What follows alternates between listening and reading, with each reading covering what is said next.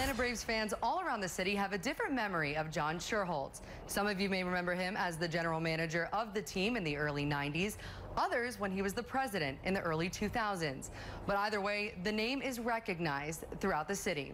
And soon it will be forever engraved in Cooperstown in the Baseball Hall of Fame.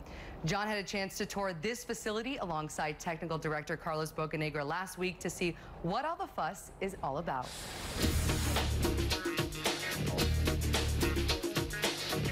All right, well, welcome, John, anyways. Thanks, Carlos. Appreciate it. So it's the Children's Healthcare Atlanta Training Ground.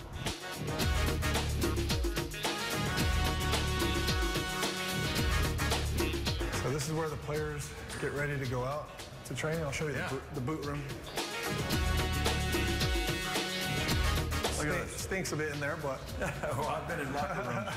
I've been plenty of locker rooms. Our shoes don't look quite as bright as this. Yeah.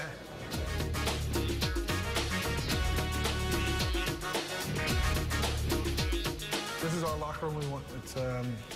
We've got 30 players signed to our first team, and so everybody can see each other. Yeah. There's no hiding. Yeah, yeah, I like this.